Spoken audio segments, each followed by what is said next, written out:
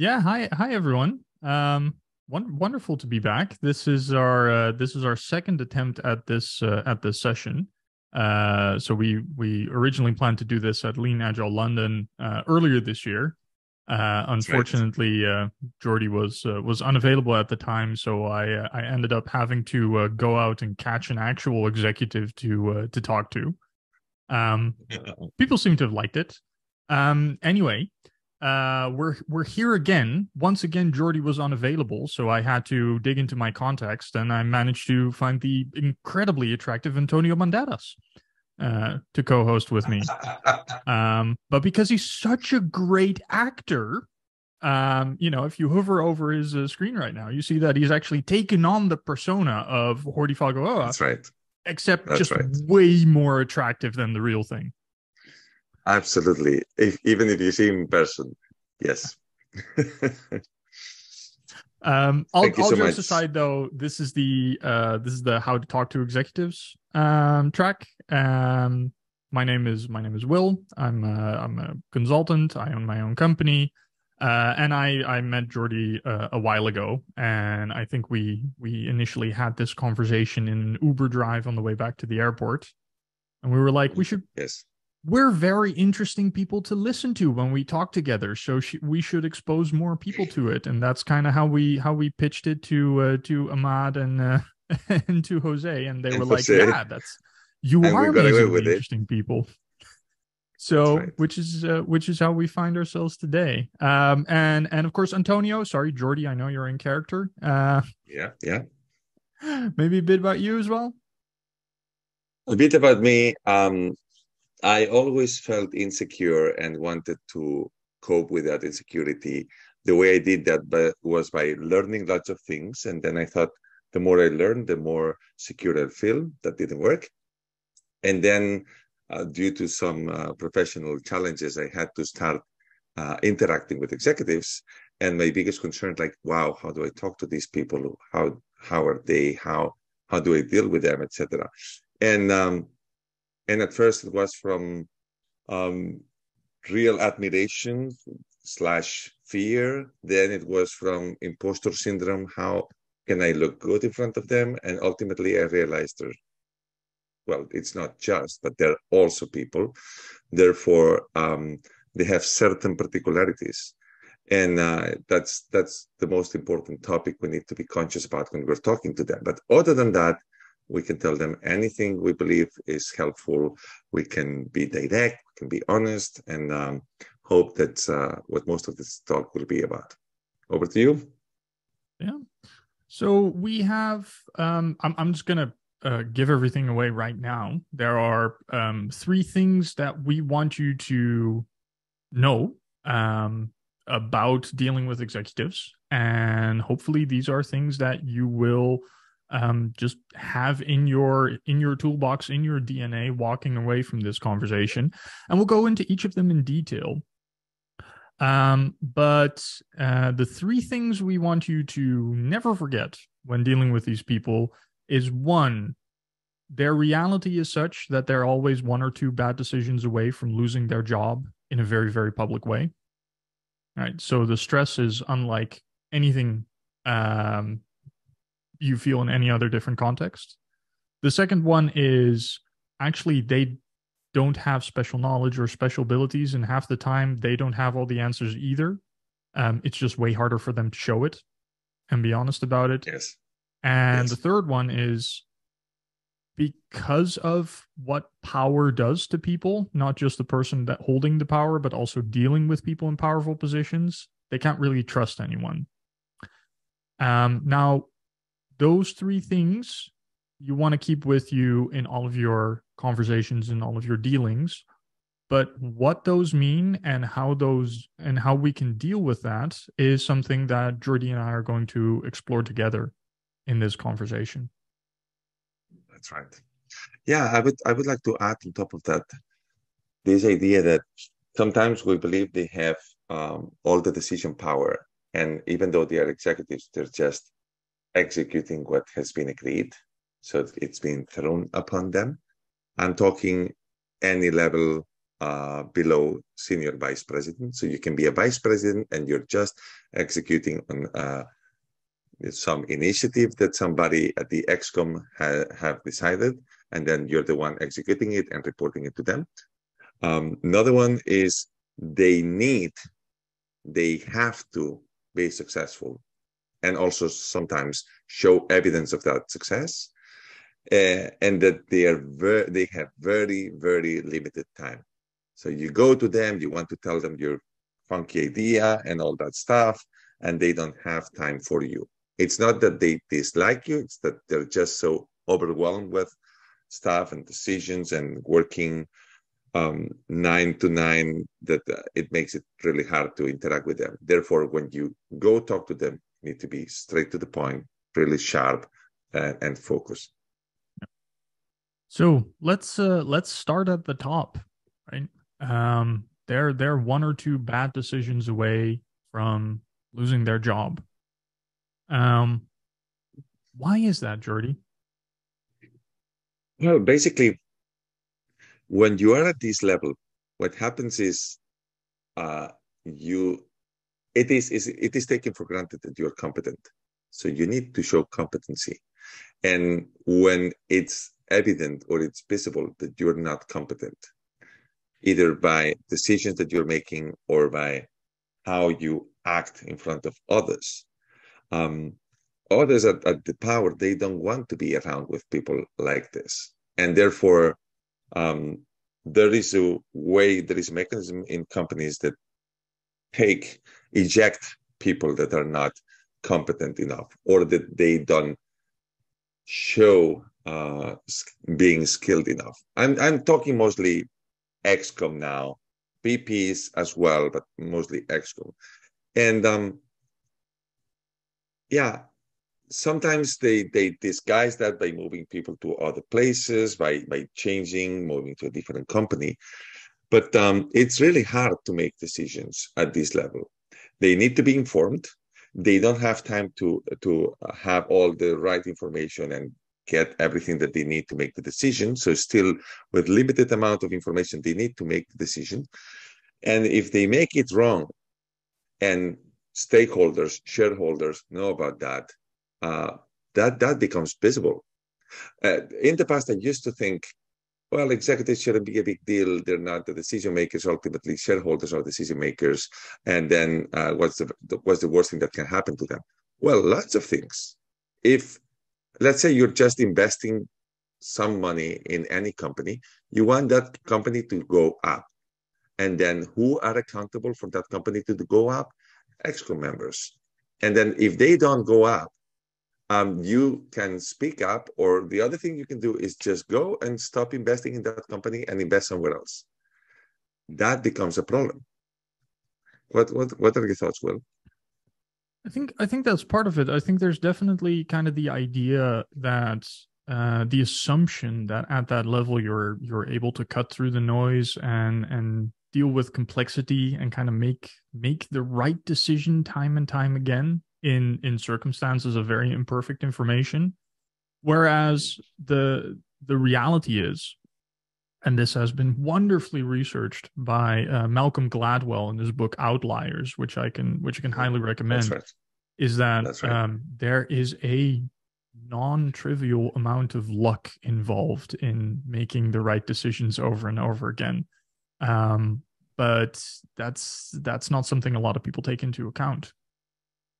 I think the other part of it is at an executive level, right? As a vice president, as an SVP, or even above, by the time a decision needs to be made by you, usually the accountability you have is that decision is not going to be a small, easily reversed decision, right? This is not the Agile world we're talking about, where it's like, okay, I'm gonna fire off 30 features and I'll see which ones stick. And if half of them or even all of them don't work, then I've wasted like a week of work, 2 weeks of work, right? By the time basis decision making. Yes. Yeah. Right. But by the time you make a decision there, that's going to be a decision of, are we going to spend 10 million on this thing? And if it doesn't work out, then it's a write-off, right? And 10 million is still a relatively small amount. So it's, it's a combination of really nasty factors, right? That any missed opportunity you have, or any decision you make that turns out to have been the wrong one, um, is is always going to be big, is always going to have serious repercussions, right? People will lose their job, or it's going to affect the stock price in some way. And there's the political fallout, right? Suddenly you're not untouchable anymore. And this creates an enormous amount of pressure, right? There's a spotlight on everything you do and everything you say. And that comes with fear. And one of the things I've learned in all of that, right, coming kind of from this agile background, working with startups, working with small teams, it took me so long to realize that was their world, because it's so different from mine, right? If I mess up, messed up, right? Failures, first attempt in learning. Expect and adapt, let's change, let's course correct. Nope, doesn't apply there. That Sorry. is not the world. That is just not the world. And so if you come in speaking like that, you sound dangerous and kind of insane. Yeah, let's just do or it, naive. man. Yes, Yeah. yes. Yeah. No, in general, that is something I learned the hard way.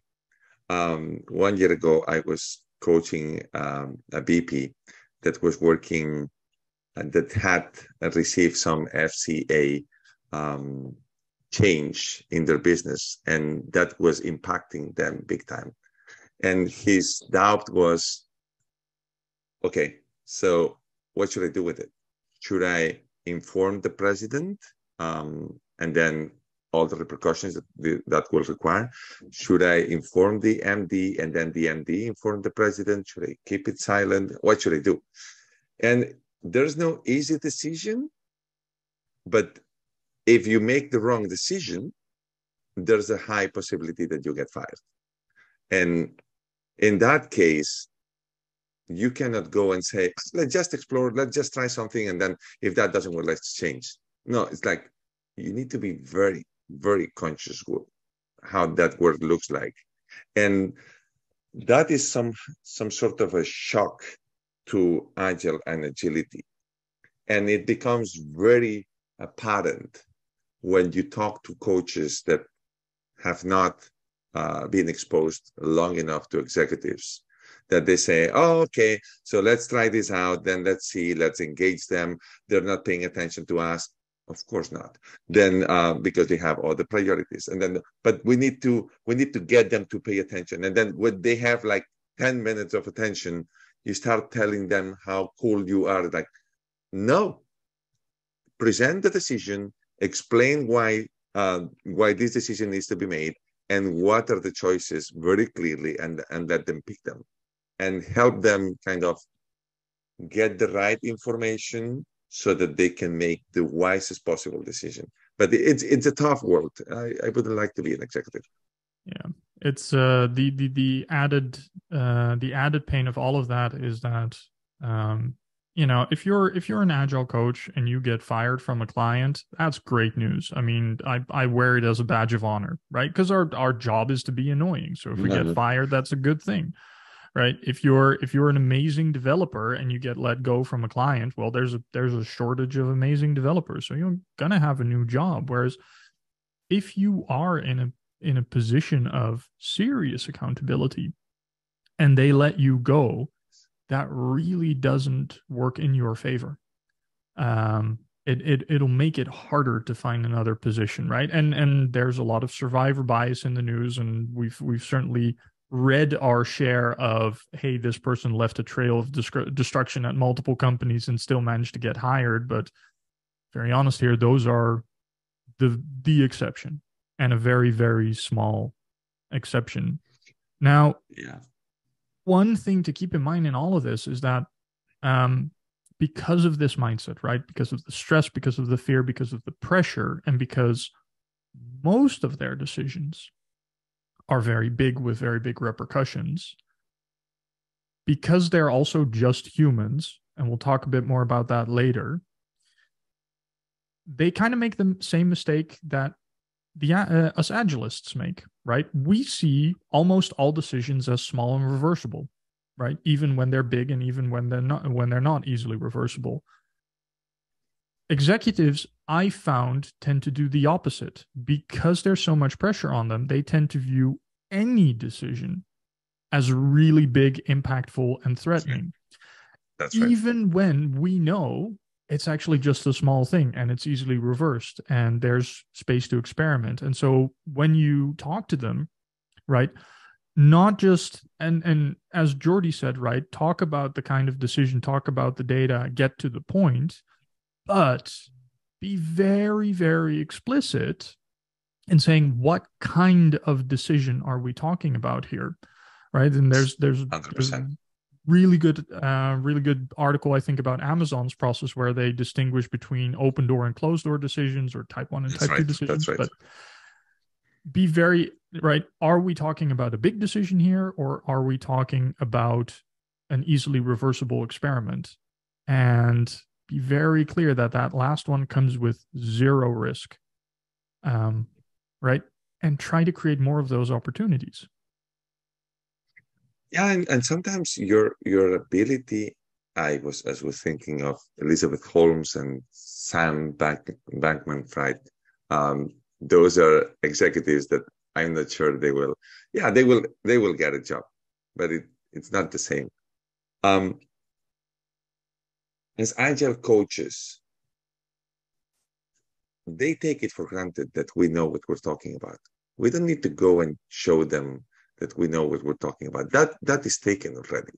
It's how can I help you make better decisions? And how can I articulate the situation, the context, the problem, the challenge in a way that it helps you get to a better decision? And when saying get to a better decision, sometimes that also represents get a promotion, get recognition, because they play very frequently with political currency. I call it political currency, which is this idea, if I make a wrong decision, then I need to have some backup currency that they can invest in the next decision. And sometimes when they tell me, what's your goal in the transformation? Make whoever hired me successful. That's it. And then when you start focusing on that, they start to notice that you care for them, or at least for their success. They start trusting you more. And that creates some buffer, some space for you to start explaining everything that Will you just mentioned, all the decision and decision possibilities and the risk involved, etc. You don't do that in the beginning. You don't go and say, oh, by the way, I'm Agile coach, just assume my authority. I always start from the belief I need to earn my right to have an authority. I don't have it until I prove I have it.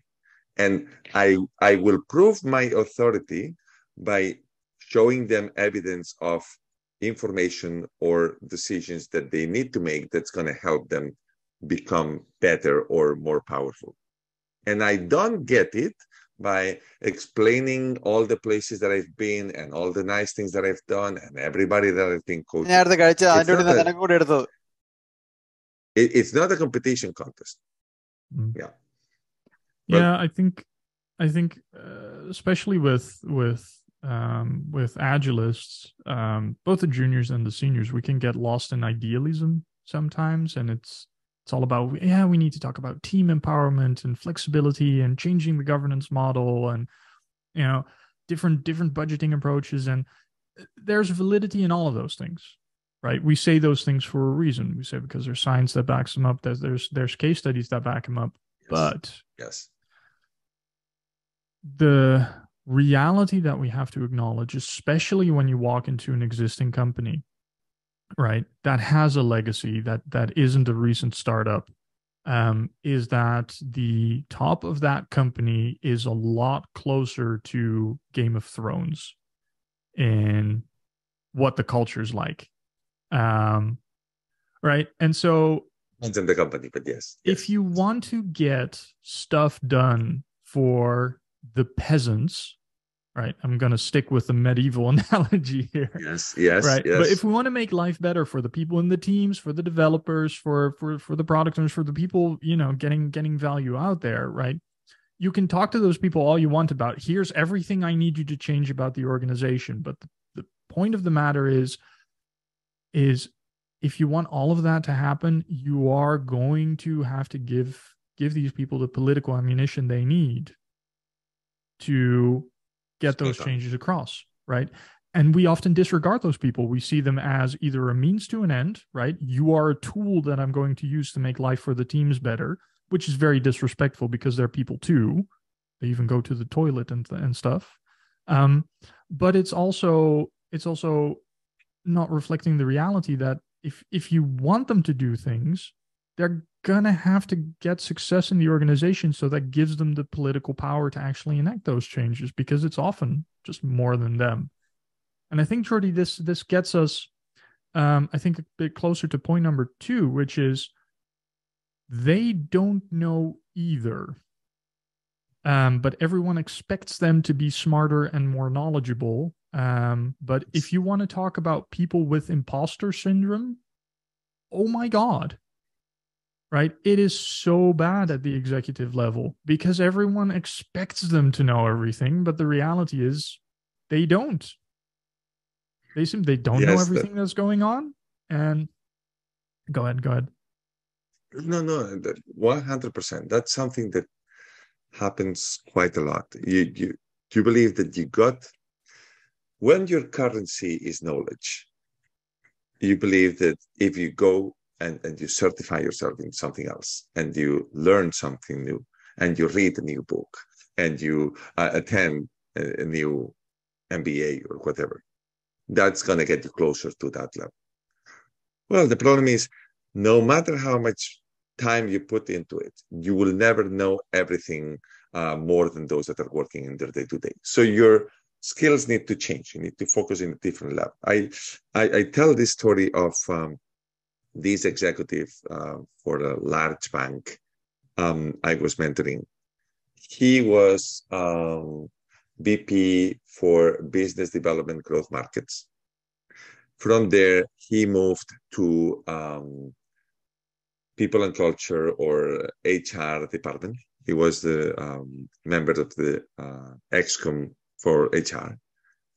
And then he moved to CIO. I'm like, what? I mean, how does any of that have to do with each other? And the reason he was significantly good at all three of them is he had an ability that perhaps other executives didn't have, which was he was able to get strong contextual awareness in a very short amount of time. So if you, as coaches, you want to get better at talking to executives, I recommend 2 things. One, get strong contextual awareness, the reading part, and try to understand what's going to happen if this person doesn't get the influence that they want. What's going to happen? This Game of Thrones, just watch Game of Thrones and think of it as executives. And then the second part is try to speak in a way that doesn't harm, speaks the right language, helps them make decision. I call it assertiveness, but doesn't matter. So coming back to this story. So he had the ability to get strong contextual awareness. He had the ability to engage his people. Therefore, he could focus on maneuvering or navigating the political context while having very strong technical people when he was CIO, taking care of everything and telling him of what was significant for him to know to bring to the ExCo. And that is a very powerful skill. But this person had worked for a long time on personal development, etc. Most people don't do that. They just go and like, oh, I'm supposed to know about marketing and sales. Therefore, I will act as if I know about marketing and sales. That the opposite story is somebody that came and he was supposed to lead agility. And then I told him that was a huge mistake. Well, basically, agility is like common sense. So you just need to focus on making sure that what you get more of what makes sense. And he said, me after 10 years working as Agile coach, etc. And he said, oh, okay, yeah, I have common sense. Therefore, I could read it in his eyes. Therefore, I know agility. I don't need anybody anymore. Boom, set of wrong decisions, one after the other, and then he got fired. Yeah. It really and it's really something that comes from their environment, and I've even fallen into that trap myself. I know very well one of the biggest mistakes I ever made in my career was I'd done an audit at a company, automotive company, and I found some issues, and they were big enough to get me a meeting with the CIO of the company. And he was like, well, I've read your report. And I'm like, all right, good. Smart man. Read through the whole thing, obviously understood everything that was in there. Yeah. There I was, right? CIO. So way smarter than I am. So then I start talking smart as well because I'm insecure about myself and I have to prove that I'm just as smart and can talk at that level. Yeah, it sounds funny now, but this happens, right? This happens to everyone. That's what I tell myself when I cry to sleep. But anyway, so he's like, well, what do you suggest we do? And I start talking about, we have to reorganize according to value streams and change the operating model, and the budgeting approach got in the way, and the way we set up leadership was wrong. Kind of all of these things that were in the report, and just kind of reiterating them. And at one point, and that's the advantage of working with Dutch people, because they'll just tell you if you're being stupid, is he just says, I'm going to stop you right there. You are talking right here. And my organization is right here. And I'm maybe over here. So I don't understand a word you're saying, but it sounds very expensive. And I can tell you right now, we're not going to do it. Right? What I should have done when he said, I read the report, is start to explore, well, what did you think? What were the open questions? What were you surprised by? What were you uncertain about? What are your ideas going forward? Right? And really open up that door and create that safety to ask questions. Because if you come in with the mindset of this person knows everything and is way smarter than I am, and I need to prove my value because otherwise they're never going to talk to me again, I can guarantee you that's exactly what's going to happen. You're gonna talk gibberish. You're going to sound like a McKinsey consultant, and I say that as an insult, even though I know Jordi's history. But you're not going to be that trusted advisor, and they're not going to do anything with what you say. It's funny that you say that, because I think you just nailed it in two aspects. You said trusted advisor, and trusted comes from trust. And the other topic you mentioned is focus, using different words, but focus on the problem space. We are hired as coaches or consultants, no matter what that is. Sometimes we believe we need to bring answers. And every time that it's been successful, what I've done is explore problems. And sometimes suggest some answer that is close to their day-to-day, that they can take it and then apply. Some other times just help them focus on what the right problem is. And as both of us know, because we talked about that, back in the day in this company that we're working together, I went to introduce myself to 5 or 6 VPs. And they were talking, I don't think I like Agile. I'm not sure about Agile. You will need to convince me. And then I said, can I just talk for like 1 minute? Sure. My name is Jordi. And then I define myself as I'm a pragmatic Agile coach, which means I'm not willing to convince you of anything. I'm not willing to spend any time turning down any of your ideas, whatever.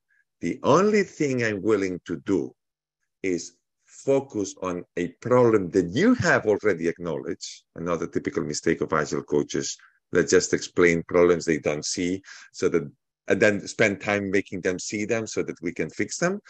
I will focus on one problem that you have and have acknowledged, and then don't worry, we will wrap it up in Agile. So just that made me be trusted advisor, because they thought, here's another evangelist trying to sell us anything from the books.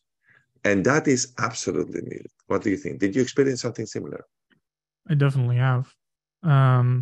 It's like I said, right? They don't know either, but also their domain is very different, and the kind of decisions they make are very different as well, right? And so if we say something like, okay, there's horrific, there's a lack of psychological safety within the teams. That's a very clear problem to us. It's a very clear problem for the teams. What does that mean, though? Like, how does that translate into their world, right? And what we do then is we say, well, if you don't understand the problem and you're the smartest person in the room, then clearly I need to push it more, or you're just being evil, right? And I've certainly seen some coaches fall into that trap as well, where it's kind of this us versus them thing. But really, once again, it comes down to treating people with respect and treating people like humans. What are they struggling with? What does their world look like? Right? We know they're under a lot of pressure. Are they in a situation now where they are looked upon to manage something or make decisions on things that they don't understand that well themselves, or problems that they're dealing with that they have no quick solution for? And so taking the time to understand that, right? Now, that's not discounting the issues that you see at a team level, right? But you're looking for the win-win there, right? I see a problem that you're having. I can link that to a symptom that I'm seeing at the team level, right? And that is our added value as coaches, is that we see the system, right? And we see where those things connect. Then we can say, hey, this thing that you're facing, that is a problem to you, that is a threat to you. I think there's an option there that if we improve this thing, that'll make your life a lot easier. And now you're not the person that comes to them with problems. You're not the person that comes to them with decisions, which, to be honest, is even worse, right? Yes. Remember, all their decisions are very dangerous. So if you're going to make their decision for them, that makes you very dangerous, right? Instead, you're saying, here's the system that I see. Here are the connections that I see. And here are some knobs and levers that I've identified for you that you can either manipulate yourself or promote someone else manipulating, like me or Scrum Masters or Agile coaches or product owners or developers in your organization, that will result in a better outcome, right? So treat them as humans, right? But don't assume that they already have all this information and that they already know how the system works. They don't have the time, right? The amount of effort it takes to play a political game at high level means that there is very little time left to actually know what's going on in your organization, right? And that's not them being derelict of duty. That is simply how the game is played. And if we want to improve that, then we need to find players that we like and empower them. Yes. And now I remember something related to having special knowledge. And basically, now I'm coaching about mentoring about 8, 10 BPs or SBPs. With more than half of them, we had the conversation of scarcity mindset, insecurity, how to talk up, how to grow into the role, etc. Some of them, they've just been promoted. Some others, they've been BP for 5 years. One particular case, one guy living in Hong Kong for, I don't know, 3-4 years. Hong Kong is really tough on COVID and they have strong lockdown measures. And him telling me, my wife is here with me and I have 2 kids. We cannot go to street. And I was telling him, like, does it really pay off to be a BP? Because it doesn't seem like you're having a great life right now. And I'm saying that because you have this imposter syndrome you cannot show. You need to grow into your role or otherwise somebody else will. and you feel extremely trapped in certain situations. And we can talk about the golden cage, etc. And your standard way of living got up to a level that you cannot let it go. It's not an easy life. So just when you see some VPs being assholes or not paying attention, just indulge them a little bit. Just empathize with them a little bit. Because if you just scratch a little bit, you're going to see they're not having a great time in many cases. Yeah. And I think that kind of gets us to our final point. And then we'll that's right. go into questions, because I'm seeing some appear in the chat as well. And that is kind of the burden that comes with power. And the burden that comes with power is that people start acting differently around you.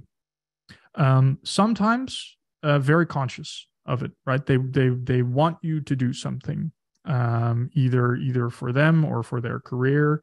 And so whenever they talk to you, right, they're going to try to seem more positive, right? The numbers may look a bit better, or they're definitely going to make it, or etc. But you cannot take information you receive from people at face value, right? Because some people are going to try to manipulate you for their own gain. Now, that's the minority. The majority of people that you're going to deal with are just going to act different because of power, right? It's an involuntary process, right? There's a certain amount of awe, there's an expectation, there's a fear, even in us, right? Even in the outside coaches, right? We come in, we talk to an executive, and we see the title and the big office, and we see how hard it is to get a meeting, or maybe even have to go through a secretary to get a meeting. And we come in with all of these assumptions that we are torpedoing on this poor person. And so, well, how are they going to trust us? We don't know them, and yet we're treating them with all sorts of assumptions, right? So again, try to imagine this for a moment, right? You're under a magnifying glass. If you mess up, and you're going to mess up because you know better than anyone that you've been very lucky in the past, and you've made some calls that people said were brilliant that may have just been a coin flip. Literally, I've certainly had a few of those. So that's already the reality. Now you're getting information from downstairs, from the people that work for you, that are fuel for the decisions you have to make. And you know, right? Because no one wants to seem bad. No one wants to, everyone wants to impress. No one wants to give you bad news. That whatever numbers you see, whatever data you see, whatever reports you get to read, they've all been filtered in some way, right? Maybe not outright lies, but certainly they've been politically worded, or they've maybe disembellished. Like, yeah, we're having a little bit of trouble with the delivery pipeline. The delivery pipeline is down. That's a little bit of trouble, right? So you can't trust anyone, right? You literally can't, because of the effect you have on other people. Like, even you being in a room is going to already alters the quality of conversation, right? I've talked to CEOs, and this was actually one of the things that came up in the talk with Colleen at Lean Agile London, is that she just cannot attend certain meetings anymore because the right information doesn't surface if she's present, merely because of her presence. And this is a woman who is an Agile coach and probably one of the most empathic people I know. So the reality is, you are alone. You are incredibly alone. The people that work for you treat you as a caricature of yourself. Sometimes voluntary, sometimes involuntary, sometimes for their own gain, sometimes merely because of the title you have and the power that you wield. Your peers are your competitors, and your boss only demand success. You are alone. The concept of team That's is thinking. utterly alien to you. You are alone. That is your world. And in that case, when you get a chance as a coach, this is how to engage with executives. Therefore, I hope those of you in the audience are either engaging or hopefully will be engaging with executives eventually, or sooner than later, hopefully. So that's why when you engage with them, first thing, the most important thing you want to focus on is on building trust. You want this person to be a little bit less alone and to know that they can maybe not lean on your shoulder, but just have somebody that can tell you the truth or can tell you honestly what they see.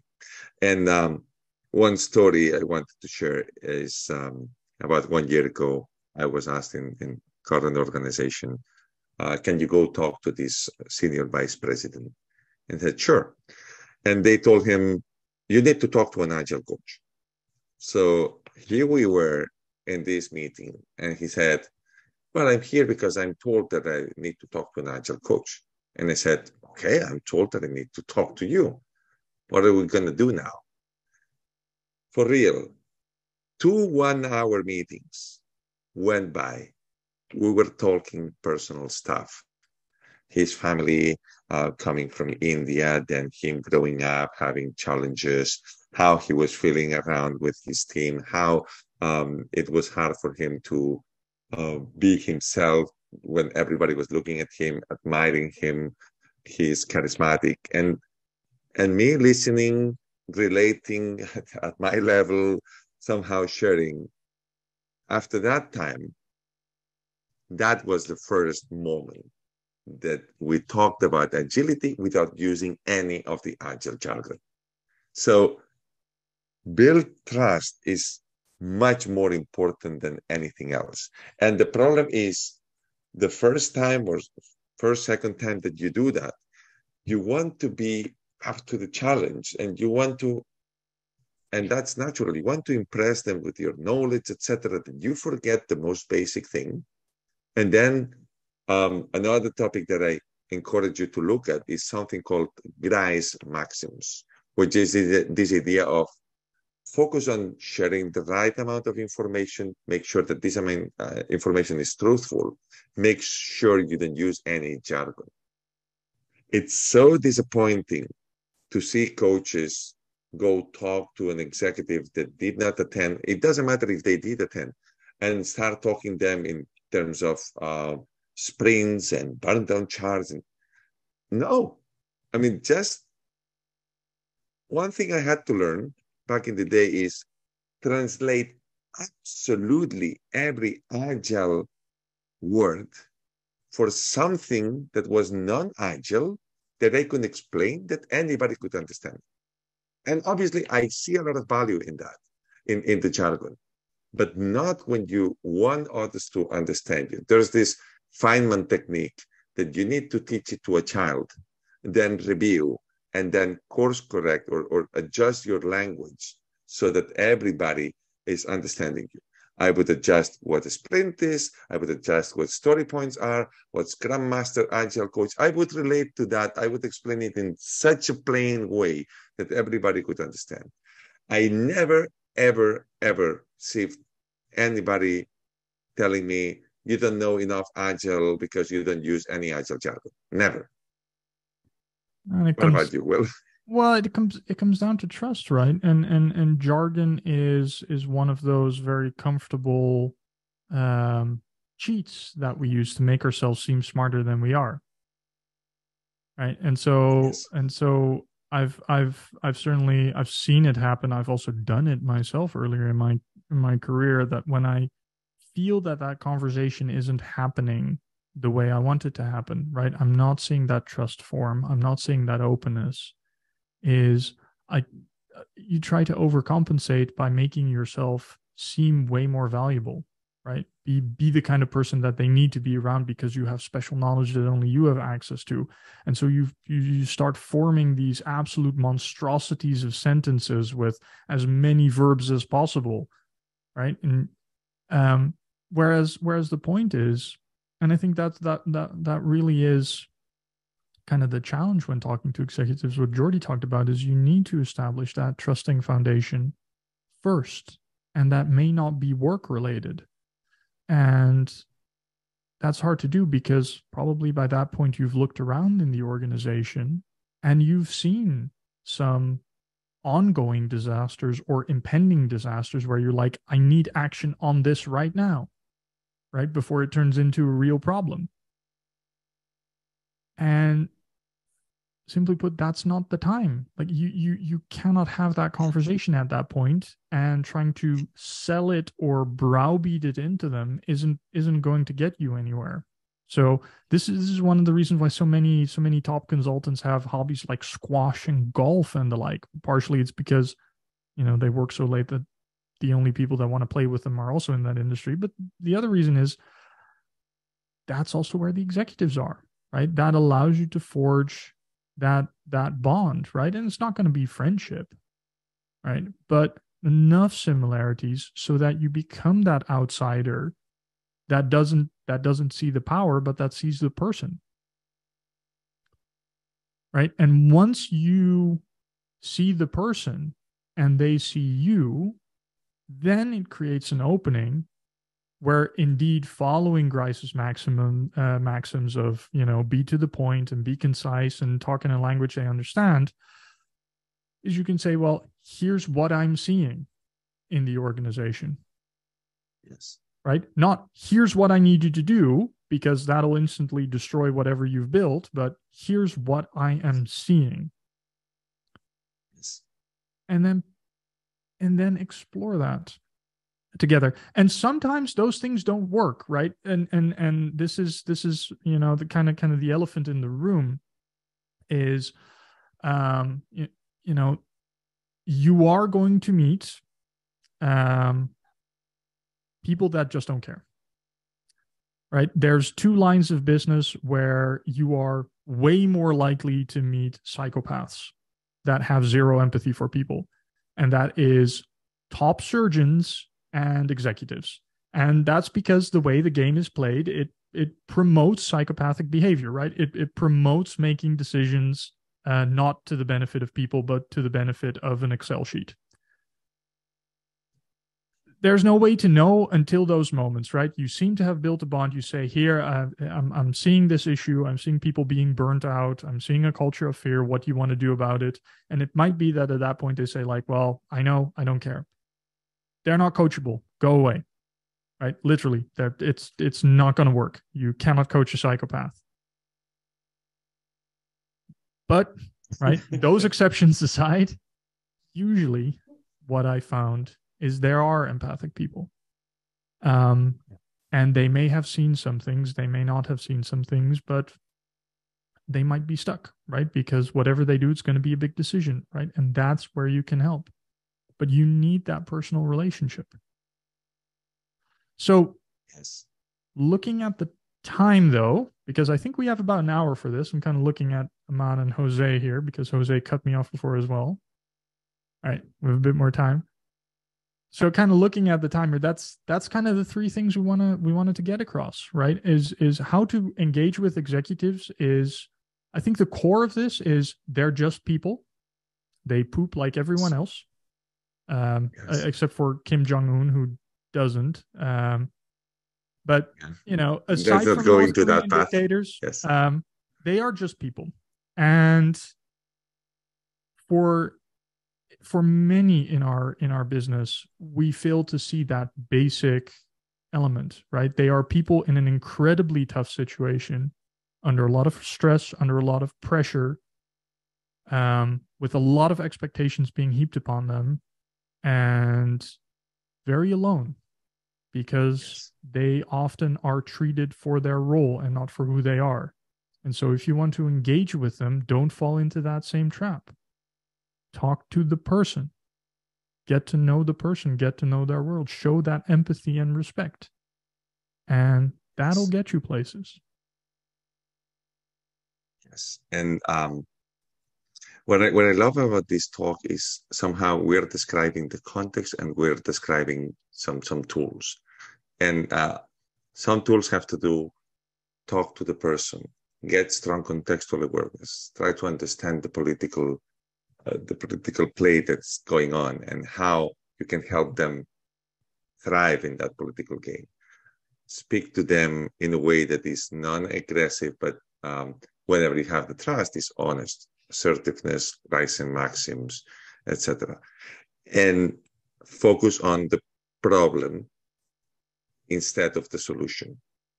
They don't care how many certifications you have. They don't care about Scrum, Kanban, SAFe, flight levels, any of that. And it's a bit frustrating, right? Because you go and then you get certified by Jose and Actineo in flight levels, and you think you're going to use that. And yes, you're going to use that, but not in the way you think you are. Nobody will go and ask, by the way, tell me about how flight levels work. No, but you need to leverage that knowledge. And you can only do that when they trust you and when they feel comfortable having you around. Be brief in your answers. Here's another one. Do not outsmart them. That's You want to really destroy tough. trust? That'll do it. Want to destroy trust? Outsmart them. If they say something dumb, and I've seen it, people failing miserably at this, I typically have a saying that when I go and try to speak Agile to somebody in an organization, they tell me, oh, Agile is about this thing with the Post-its. If that's what they believe, for the next 30 minutes, for me, Agile is that thing with the Post-its. And then slowly, together, we will evolve their understanding. If they say, Agile is mostly Scrum and Scrum doesn't work, then Agile is mostly Scrum, Scrum doesn't work, and how we grow from there. Because I still didn't build that trust. And since I didn't build the trust, I'm not willing to challenge them. If I challenge them right away, okay, if it ends up in a confrontation, you lost your opportunity. So do not outsmart them. Empathize with them when they acknowledge that you're empathizing and they're willing to help slowly, and you can figure out your way, get them more educated without explicitly educating them in whatever topic, unless they ask you directly. And be pragmatic and realistic. Realistic, don't sell gibberish, don't sell weird stuff, PowerPoints or whatever. Just say something specific. If you can, just focus on the low-hanging fruit. And that low-hanging fruit will pave the way for you to focus on more systemic-related problems. And be realistic. Don't talk about the future and when we're going to have 5 releases per day if they have 2 windows of opportunity per quarter. Yeah. If they have 2 windows of opportunity per quarter that they need to roll out something to production, that's where you start. One of the things I like about Kanban is this idea of start where you are and then slowly go and increment. And keep in mind, right, they are in positions of power, so even low-hanging fruit for them can be very high fruit for us. I remember at one client, one of the conversations we had is he said, well, I'm not sure if everyone in my team is adequately prepared for these new ways of working. And he's like, well, what would you do in an ideal situation? I love that question. I said, well, I want to give everyone just basic understandings of professional Scrum and professional Kanban. And he's like, oh, well, what does that mean? He says, well, we can do a lot with coaching, but I think just to make sure that everyone shares the same vocabulary, I would like 4 days of training for everyone. Just so we all have the same starting point, and then we'll kind of coach and build up and build our practices from there. And I was like, that's a huge ask. They're never gonna go. And he was like, oh yeah, sure. Because the thing is, it's not that much money. It's not that much time. right? So for them, low-hanging fruit. For me, that got me into a situation where I could build a hugely competent team of people that then made life for them a whole lot easier, because it became kind of their political weapon against the rest of the organization, and saying, well, look how good my people are, which in turn paved the way for a lot more work in the transformation. Jordi, how about we do some questions? Sure. Yeah. So I see one in the chat. And this may be a very specific one. It's how would we balance trying to be assertive about things like timelines and overpromising? Right? Usually someone in an executive position like the CEO wants you to give specific answers on timelines, and sometimes the answers aren't that straightforward. So how would we deal with that question? Okay, I can start. I think back in the day when Henry Nieberg put together this video on product management, he was nailing it quite nicely. If you're focusing on addressing questions of time or the iron triangle, basically, for me, it's as easy as did you did your homework? Did you build trust? If you did build trust, etc., then be honest about the conversation and say, look, honestly, I would love to give you a very specific answer. I still don't have all the information. There's too much uncertainty. And then you walk through the cone of uncertainty. If not, then you give them some time frame. There's an important aspect here, that is the fact that they want something by a certain date doesn't make it be ready by that date. And them knowing that it will not be ready is sometimes more relevant than pushing everybody and start cracking the whip onto people to get that ready. Sometimes it's like, it's not going to happen. Therefore, if you want to have your political game going on, you better start now. What about you, Will? I think it goes two ways, right? The one is figuring out, well, is that hard timeline there because the organization wants it to be there, or is that hard timeline there because of some sort of outside pressure? Right. A few years ago, when the GDPR in Europe, the data regulation became a thing, there were a lot of companies that were very concerned about that timeline, because it was very simple, right? If you're not compliant by this date, we are going to fine you for a lot of money every day, right? That timeline was non-negotiable, right? So you really couldn't say at that time, like, oh yeah, it'll be done when it's done, right? So then of course, if it's just an internal deadline, it's just an internal deadline. It's usually negotiable. And honestly, if you look at the chaos reports from the last 2 decades, you can see that most companies don't deliver on time at all. I think only in like 1% of the cases when it comes to big projects. So it's never been a problem. But if they want timelines, right? Don't come in with your opinion. Don't come in saying that, well, work is difficult and complex and it's hard to plan and yada, yada, because it's just going to sound like excuses, right? If the timeline is hard, and then something you might want to consider looking into is something like flow metrics, right? Which is actually using data to make a forecast, because then it's not your opinion. Then you are coming in with data that says, well, looking at our history, right, and looking at the math, and the math is not that hard. Here's the projection looking forward, and in the model, right, and again, be very wary of using big words here and trying to be very, very big on the math, right? Again, make it really simple. Don't over jargon them. Is using this prediction, we're seeing it's just not going to be done.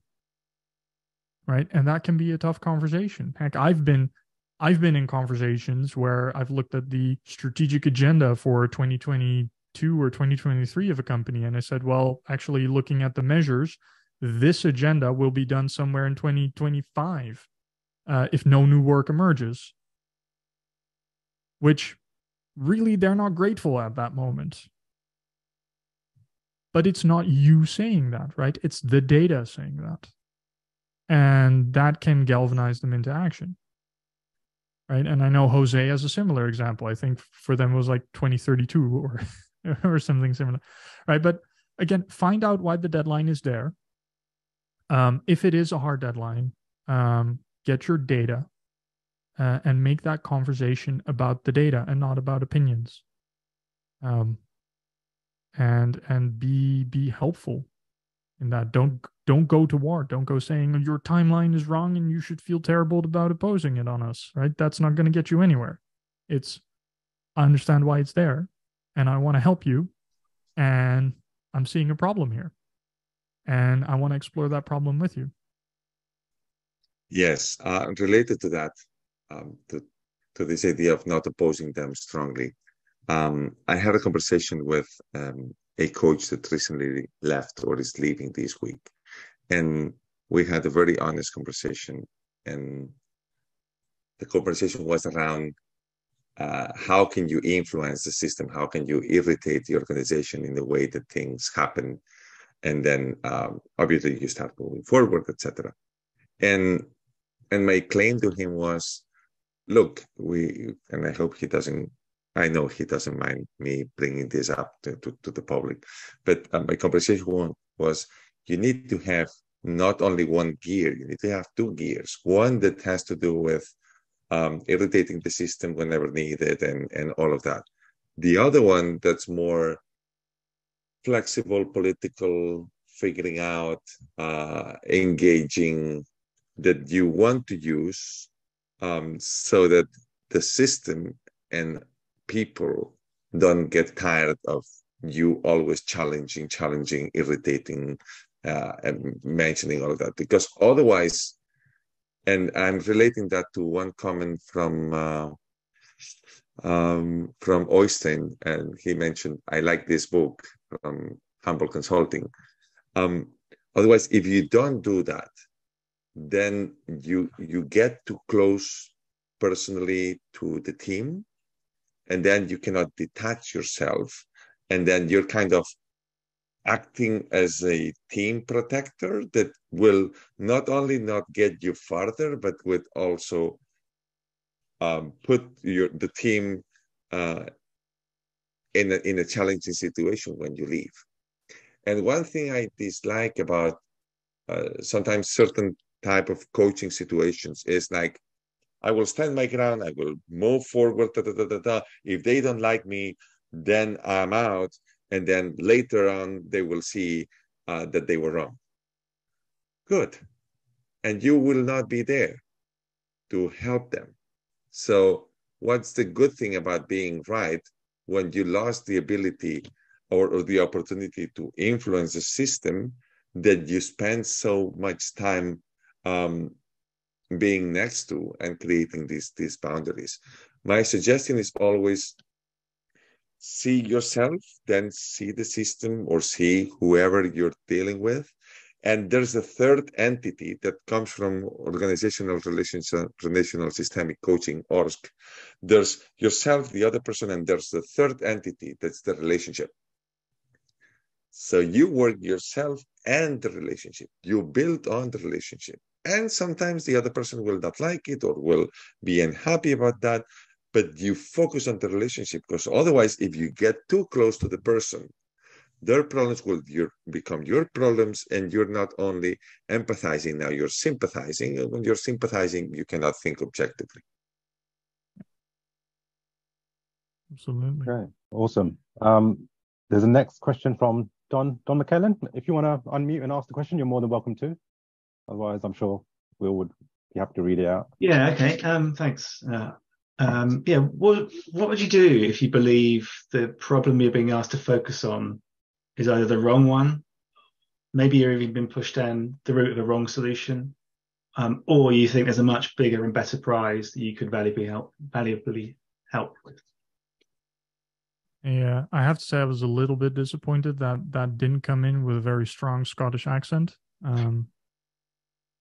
But we'll do our best regardless. Yeah, Dutch accent. Yes, I'll do the rest in a very Dutch accent. It's, one thing, and I think this is something that we sometimes struggle with as coaches, whether that's internal coaches or external coaches. It's not your company. And even if it is your company, it's not your accountability. Right. And so we advise and we explore and we reveal issues. But ultimately, if the client says, this is the problem that I need to focus on, fully aware of the other things that you're mentioning, right? But they say, but this is the thing that we focus on, then that'll be the thing they focus on, right? And you help them because you have to maintain that trust. Now, Yes. That doesn't mean letting go of the ball, right? That doesn't mean not Yes. focusing on the other problem, but maybe it's about solving this wrong problem first to create clout or to create the foundation for you to then introduce that more valuable problem. The other thing, of course, and this is kind of where humility comes in, which is tough for me because I'm really amazing, and so it's really hard to be humble sometimes, is they might know something you don't. They might see some value in this problem in their context that you can't see yourself. And if you're kind of going into that conversation saying, but this is the valuable thing that we should focus on, that kind of exposes you to confirmation bias, right? And that goes away from that conversation. So that would be kind of my first thing in saying, well, if that's the problem they want to solve on, and you've informed them, right? They do that fully cognizant of the context that you've sketched them, and you've done your due diligence, then it's their accountability to make that selection, not yours. You cannot run the company for them, nor should you. And that's hard because that's what we want to do, though, right? Because we know better, because that's our burden, that people look at us and say, you're the coach, you're the expert, you know all of these things, you know how to run a modern company in the 21st century, right? And so we start to believe that bullshit ourselves. We don't know how to run a company. We don't have 1,000 direct reports. We don't have $1 million decisions laying on our heads. If I completely mess up my job, it doesn't matter to me. Like I still get paid. I can go to my next client, right? It's not my company. Anyway, sorry, I'm gonna get off my soapbox now. No, but I cannot agree with you more.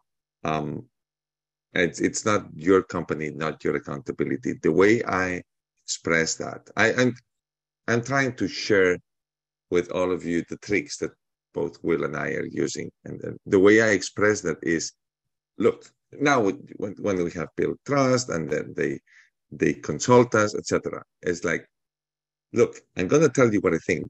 I'm going to tell you why I think that way. And then you're going to make a decision. And I want you to know that no matter what decision you make, I will support you in that decision. That last sentence is the important one.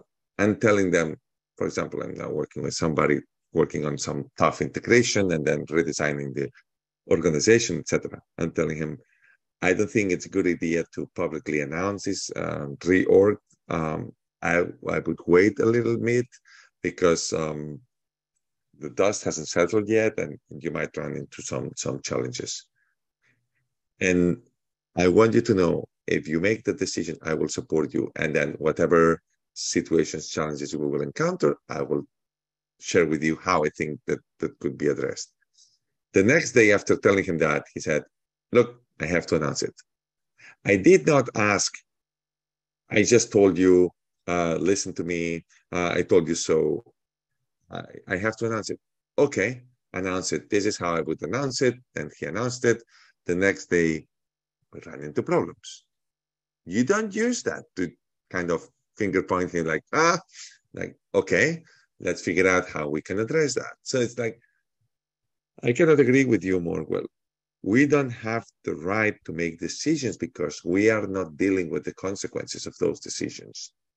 We have the right to share what we think with them because we build trust, and to empower them to make whatever decision they believe is the right one, and support them with our sometimes deeper and wider contextual awareness, because we're used to that and we are only focusing on that when they're focusing on running multiple plates simultaneously.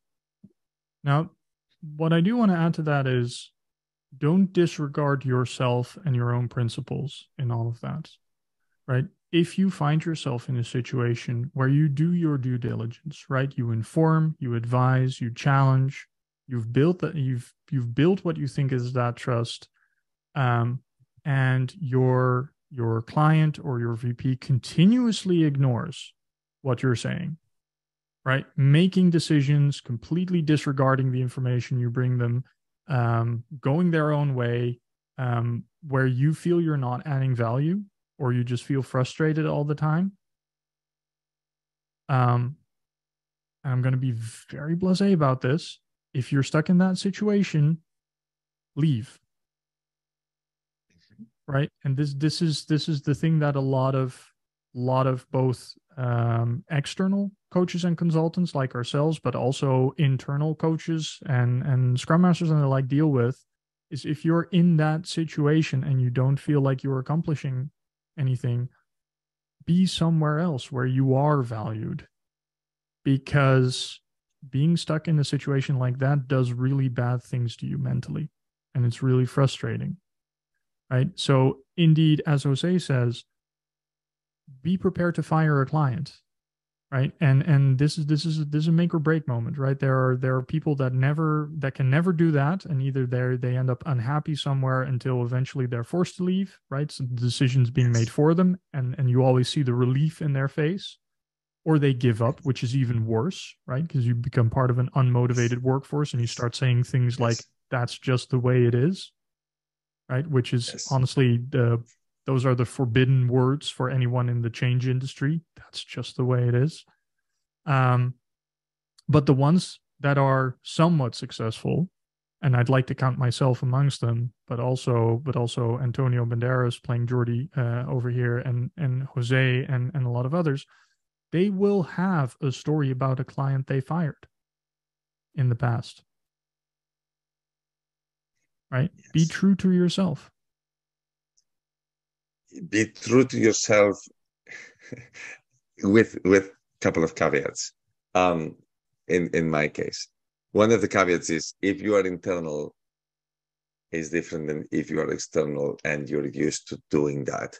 If you're internal, just wait for the opportunity to figure out to move to different place, speed up your hiring process and go somewhere else. If you're external, I can understand that, but it's also so comforting to be in a client that pays you every month and is consistent, that my suggestion is, life's too short to be in the wrong company, but you don't need to jump, as well, at least in my case, as if let's burn the bridge and like, boom. Yeah. Okay, I know I'm not there. I know this is not going to change.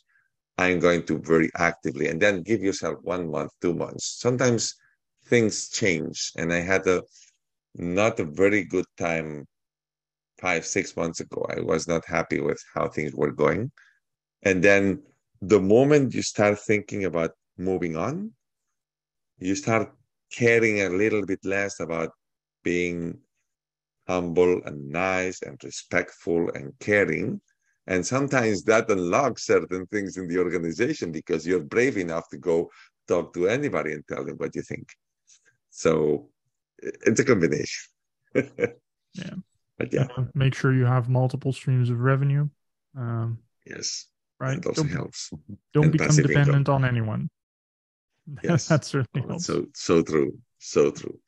Awesome, 10 minutes guys. to go. Yeah. Do we have any other questions? I was also going to say, if you want to share a story, you're more than welcome to do that as well.